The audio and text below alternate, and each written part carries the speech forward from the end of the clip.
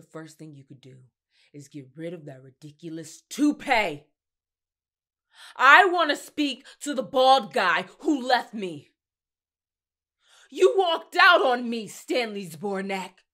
You walked out on me, and you didn't even have the decency to tell me you were leaving. I heard it from some lawyer over the telephone. A stranger, Stanley, a total stranger told me that my marriage was over. Things happened. You damn right, things happened. 38 years happened.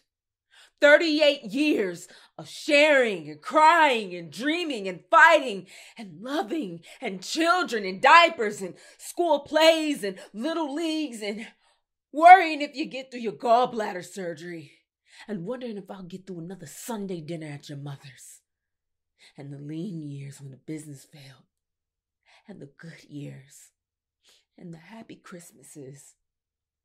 All of those things happened, Stanley. And because they happened, I deserve better than a stinking phone call from my husband's legal representative. You had a choice, Stanley, and you took the easy way out, and it was a rotten thing to do.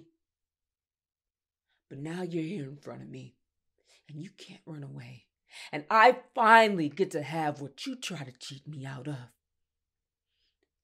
I finally get to say, goodbye, Stanley.